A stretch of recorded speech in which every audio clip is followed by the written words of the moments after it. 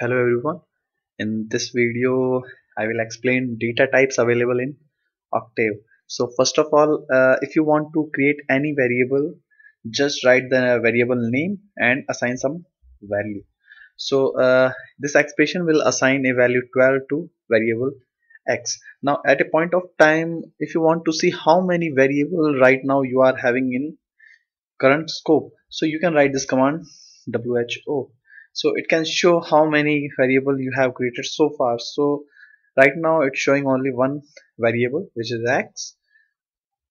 So now we want to see what is the data type of this variable, how this octave is working. So in order to get more details, you can run this command. So here we are getting, this is the name of our variable, this is the size. So if you can see, Octave actually store everyone in a form of matrix. So it store every numeric value as a double. Now at some point of time we don't want double because it require more memory. So you can select which data type you want to use.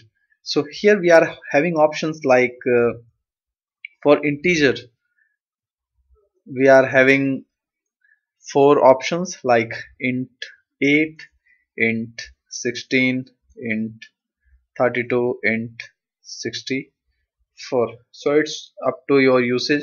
So if you are using very less value like say 10, 12, the range of your values is not large, so you can go for this data type int 8. So we are having four options for numeric data type, which is for non-real numbers, and so these actually can store signed as well as unsigned number. But if you want to go only for unsigned, so in that case you can use data type like uint 8, uint 16, uint 32, and uint 64. So let's see how we can create a variable of integer data type. So let's say we want to create a variable y, and I want to make this variable as a integer data type variable. So what I will write here int 8, and whatever value you want to assign, just write.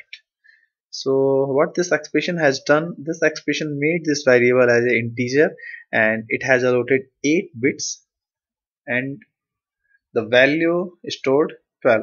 Let's see details of this variable.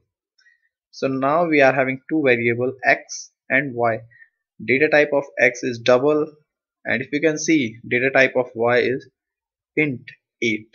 So same if you want to go for unsigned, let's say take one more variable and go for uint 8, and let's see the details. So here we are having variable z, and the data type, if you can see, this is the unsigned int 8. So you can go for int 8, 16, 32, and 64. Now this is the default data type for every numeric variable, and this is the double precision. Sometimes we don't want double precision in real numbers. So let's say if I want to create a number, let's say a, and I want to go for only single precision. So what you have to do, you have to write here single. So now this wait, I misspelled this single. So what I need to write, single 1.23.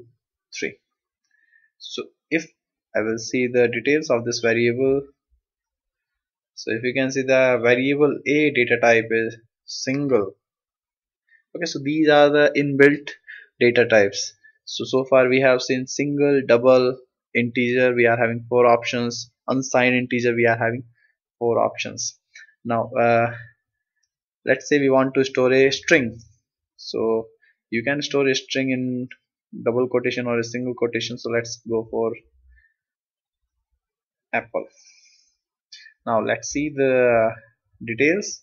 So the data type of b is character, and Octave actually store every variable in a form of matrix. So if you can see here, this matrix is nothing else, this is a matrix of a characters. So we are having a single row with 5 elements. So this is a string data type, and it will show actually char. So if you are storing only a single character, that you can consider as a character data type, and if you want to store a string, that will be stored as multiple characters. So everything, this string and character both are handled with this data type char.